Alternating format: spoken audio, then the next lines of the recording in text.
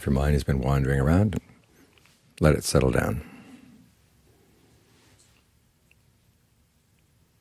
Give it some time to be its own person, where it's not taking on any other jobs at all. It's just a job of looking after itself. Because meditation is like medicine for the mind. Greed, aversion, and delusion come in and they just wreak havoc. And you've got to heal the mind from their ravages. So give it a good place to stay. Give it something calm to think about. And then tell it there's nowhere else you have to go right now, nothing else you have to do, this is it. This part of the mind wants to worry about the next task or the next issue or the next whatever. You say, nope, not right now, right here, right here, right here. They compare it to being like a knife. If the knife gets used all the time, it gets dull. It needs to be sharpened, put it away.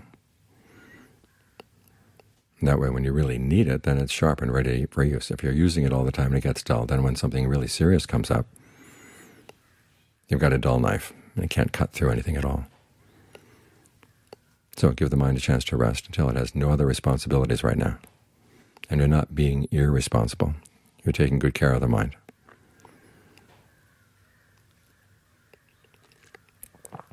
It's like eating. If you don't eat, the jobs you need to do don't get done, even though you can't work at the same time as you're eating. Or if you do work while you're eating, the work doesn't get done properly. Just stop and let the body digest the food properly. And that way you have more strength to continue with your work.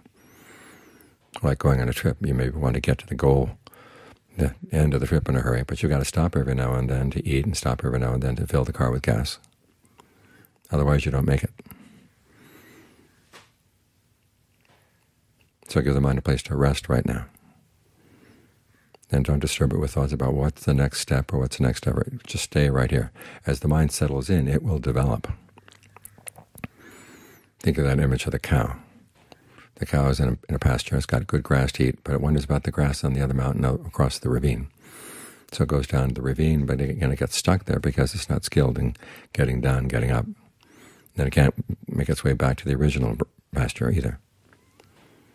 So you start thinking about, well, what's the next step I've got to do? When does Vipassana come? When does insight come? When do the jhanas come?